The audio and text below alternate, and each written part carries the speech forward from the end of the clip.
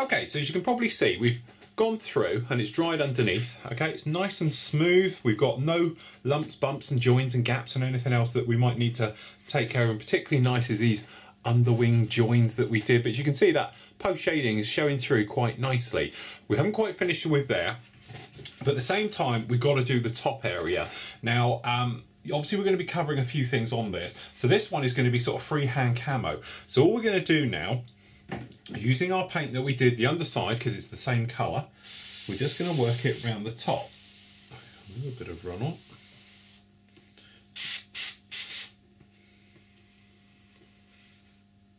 Sorry. So a bit of trouble with the airbrush there.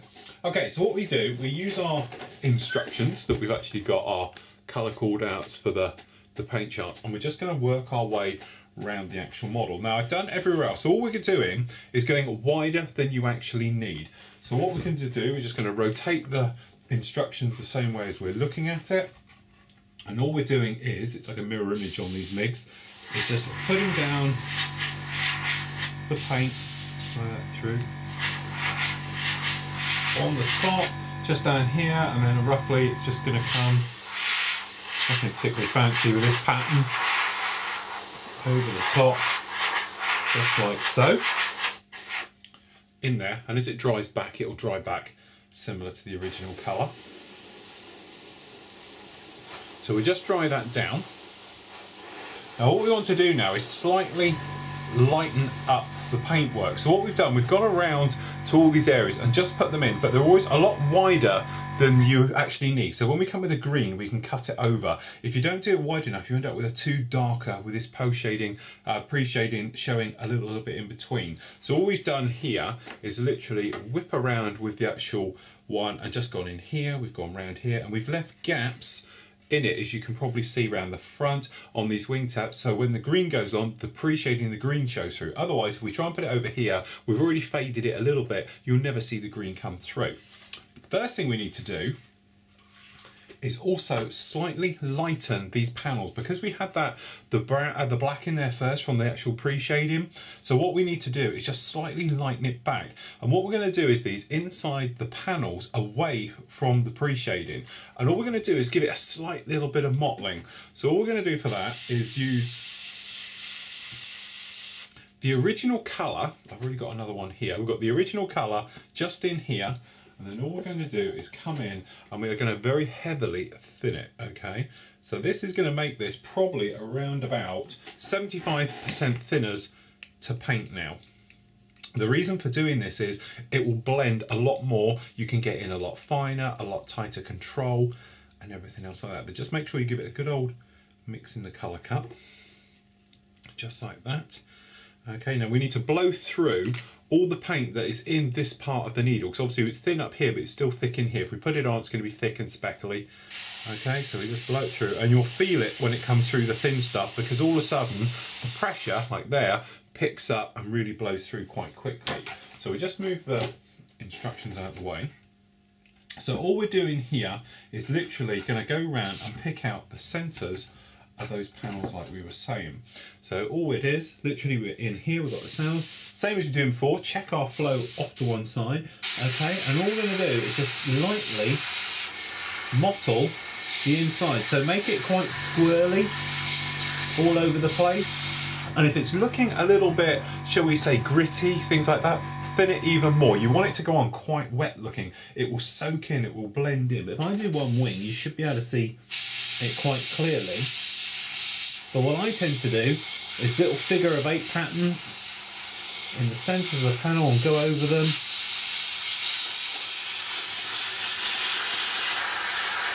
Okay, but just keep it as a sort of centre. Then what you can do, if we can show you the difference now, you might be able to see this bottom one now is very patchy, quite lumpy and everything else, compared to the top's quite straight. Might be a better angle, you can see it like that. So it gives it a more mottled, lumpy type of look to it rather than the other side. And then what I tend to do is, for its final blow over, we have it like this. All we do is get our original colour that we got here, this light and thin colour, direction of the airflow, and just blow it right over the entire wing. We'll just dry this down, and it just unifies all that mottling in. Now obviously it's got paint on there so it'll come out, but you can probably see now, here it is, quite mottly, lumpy, everything else. This one's quite straight, you can still see the panels. And also it gives a different texture and tone and depth to the paint as you go round. Then obviously by the time it's had a wash on it and things like that, it should give you that sort of nice sort of deteriorated, worn down, grimy look to it, perhaps touched in. And at this point you can obviously go along and give it new panels. Perhaps it's had replacement panels, perhaps it's had a touch up, little things like that. Obviously modern Navy aircraft have a lot of that. But you can see it gives it that nice sort of mottled, worn effect to it rather than the other side still quite bland. So what I'm going to do now, I'm just going to pop round everywhere before we come along with the green and put these mottles onto it. Some areas you might want to put a little bit more mottling than is actually on here at the moment. Other areas you might want to do a lot less. Obviously depending on dirty, grimy areas, perhaps down the back here now, the nozzles, you might want to make it more grimy than it would be bleached. But just take your time with it. Doing figure of eights will just give you that nice mottly type of look for it.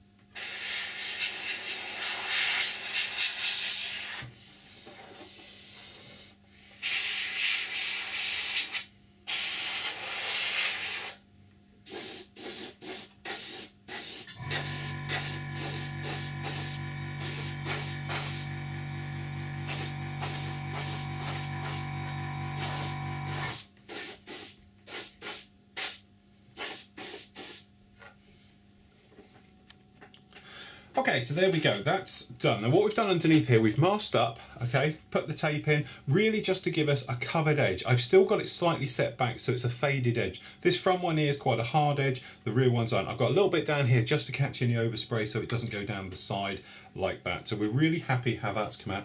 It's looking nice and patchy and mottled underneath, giving us that nice worn look. Okay, now the thing with the paints, obviously Russian paints, especially in acrylic, are notoriously hard to match and everything else like that. What's happened is Eduard have called out that you're going to need some 320 mixed with some 325, a ratio of around about the sort of 2080 mix to the grey with the green. Trouble is, it looked far too light to me, so I was experimenting a minute ago and I've come up with this mix here. Now this is my own out of the two, which I think is a better colour, and this is a straightforward 50-50 mix between the two. Now obviously there are Russian paints coming along and everything else like that, but as we were saying before with the paints, it doesn't really matter because like this one is supposed to be an old weathered, it's extremely hard life that they have and things like that, so unless you're doing it factory fresh straight out of the paint shop, it's really not going to matter. So okay, we've got a mix in here of about 50-50 with what we've made up. Just check our flow, happy how it is. Now we want a nice faded edge in between. There's no hard lines with this one, exactly how it runs through and all the other things. So all we're going to do is start with just liberally on the outside, building it up just as we did the grey work, so the pre-shading will show through. And we're going to take it close, but not up to the join. Okay, as you can see, it's a thinner colour, so it's going to take more to build up. Just like so, okay? Now if we just bring you in a little bit. Okay, so as you can see it down here now, if we pop a couple of paint jars underneath.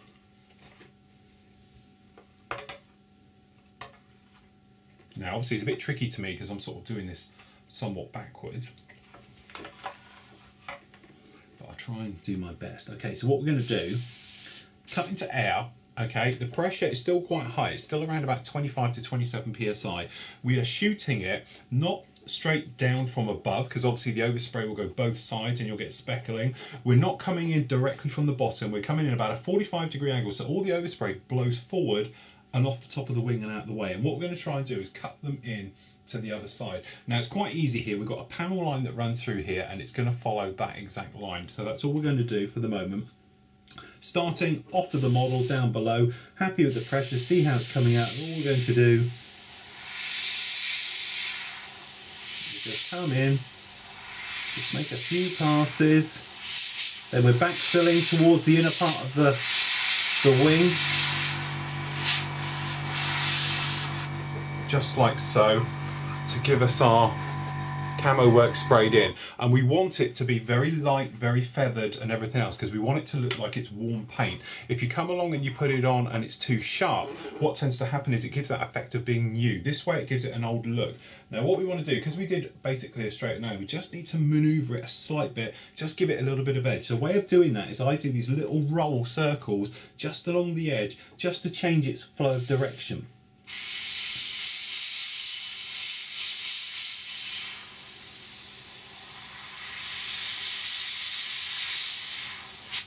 Just like that, and then all that does, it gives it a nice faded in line to it between the two. Then what we can do, we can think that you can probably see it on the camera, it's quite strong, the pre-shading, so we're just going to go round and just knock it back just a fraction over the top, just like so. Okay, so the pre-shading you can see is nice and grey, and don't forget what we're going to do, we're going to come back in a moment and actually go over the parts of it in the lighter green to give it that worn look like the actual rest of the MIG's got. But obviously we'll do that after we've done everywhere else. So what I'm going to do now is carry on with all the other areas. Always keep your instructions rotated to how you need it, and it'll just make things a lot easier as you go around and spray the rest of the model. So I'm just going to carry on now doing the rest of it.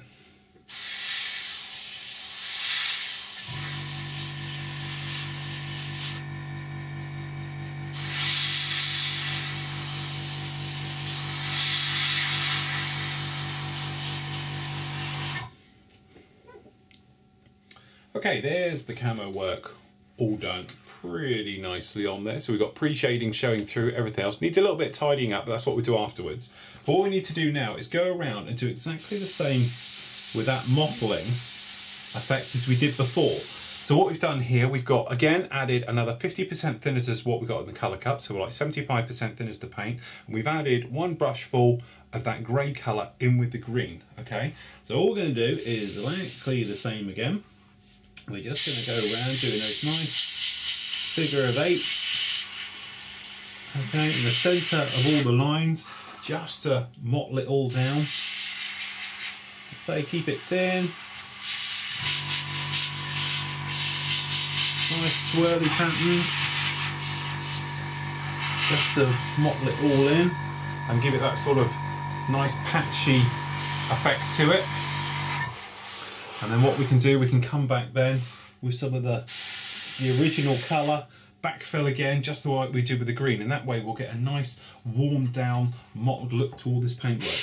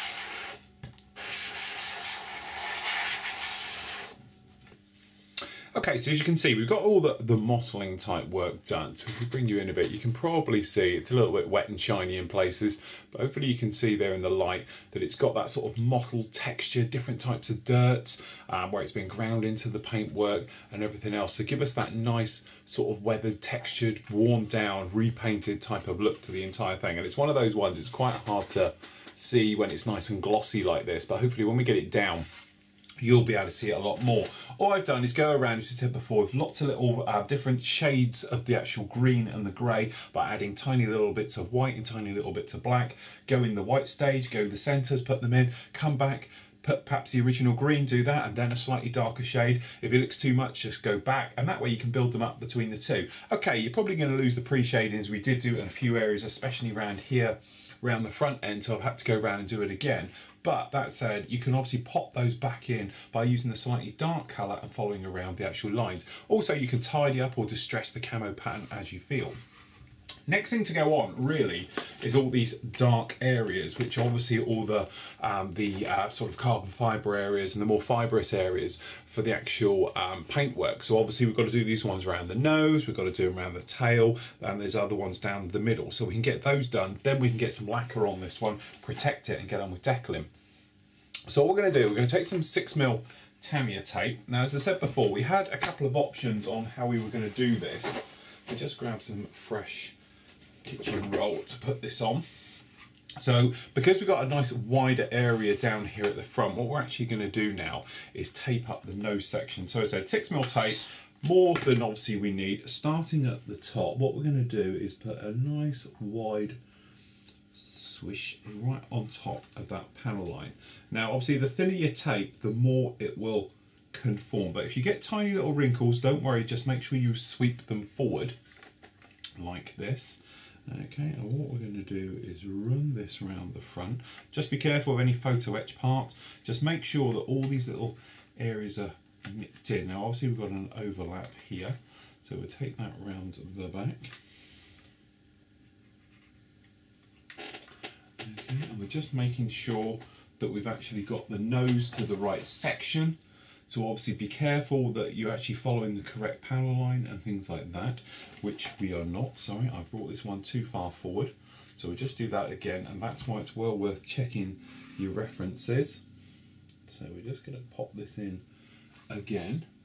So I'm allowing, it's probably about to this area I'm looking at here, about sort of 5mm. So I'm just going to follow it the other way around. I said before, we've got this tape, so we'll just let that fold right out of the way. So just all these little rucks you get there, make sure they're all nicely forward. So we're just going to follow this one right the way round, so it's just the end section that's on. Just like so. Okay, and then obviously we've got a little bit left over, so what we're going to do is just take it slightly to the inside, and then what we can do is we can backfill with something like a 40mm tape. Now because we've got fresh paint down here, little trick, take off a piece you need, stick it on the back of your hand, give it a rub, and the oils and bits of skin and all the horrible bits really will get stuck to the tape, so it's less tacky and you're less likely to peel any paintwork off, because even with the best tapes in the world, they do have a habit of ruining your paintwork. So we're just going to come across that, screw it all nicely down. We're just going to rub our nail to make sure it's all flat around there. Now for doing the radomes and everything else like that, this is basically your gunship grey type of colour. Obviously again, we can distress this, we can lighten and darken it, because if you look at these different areas, brand new noses tend to be very, very dark. As time goes on, they fade and as they weather in, and all areas like that. If you wanted to, you could use XF24 for this. If you haven't got any of this one lying around, put that top on over there.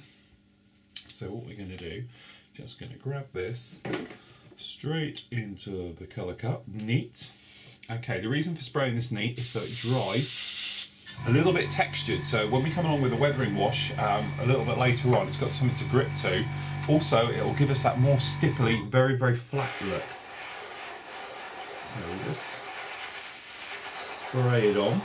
The other thing as well, by spraying neat, is that we won't have any of the bleed through that you'll get, because it's a lot thicker paint. Okay. So we just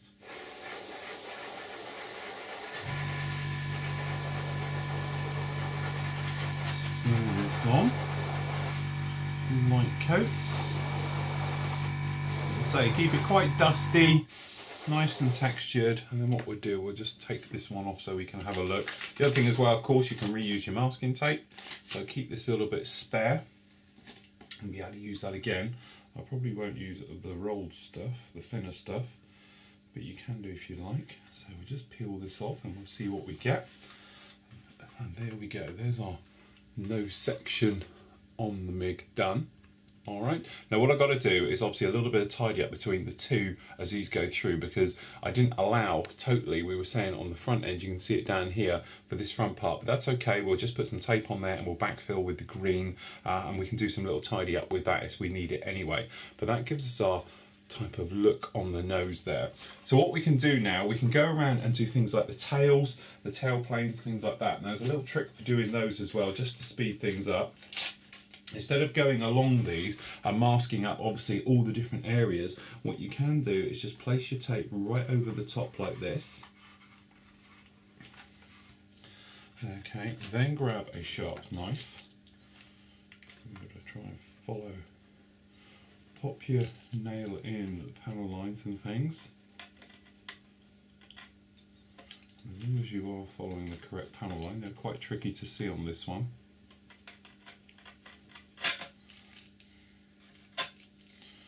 Okay, so we're like that, so if you need some guidance, just have a look around. But what you can do then, you can mask them a lot quicker by just cutting it out like that. And then what you can do, your extra areas you can fold down, and we need to paint this area at the top, so it just adds a little bit of time. So if you've got some complex shapes, sometimes it's quicker to overcover the area, like these ones down here. You can either do round them, or you can just put one piece over and cut them in, whichever is your choice. So we're going to get these grey areas all painted up.